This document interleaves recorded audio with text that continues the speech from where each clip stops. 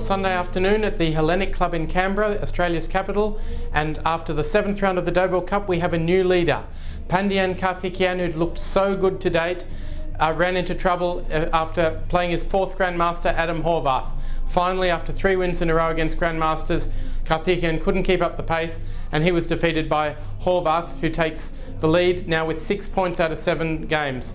Half a point behind him is Karthikeyan, of course, and then a gaggle of Grandmasters. We have Amador Rodriguez from Spain, we have Levente Vaja from Romania, and we also have Gurgly Sabo from Romania.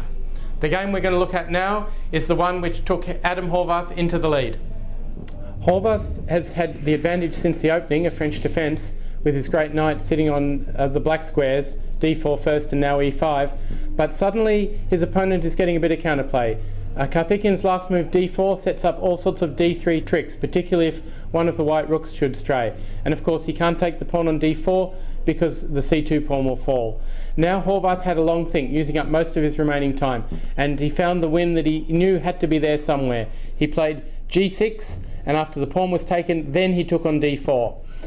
Black took the pawn on c2, of course, and now the key move, rook d7.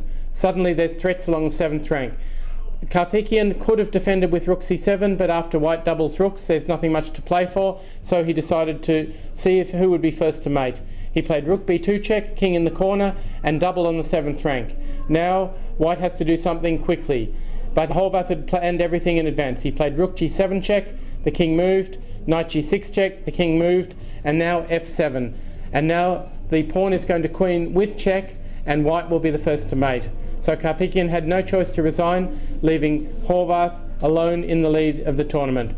It was a reasonable round for the Australians today. The leading Australian now is James Morris. He won his game to go to 5 points, but it doesn't look like there'll be an Australian winning the Cup this year.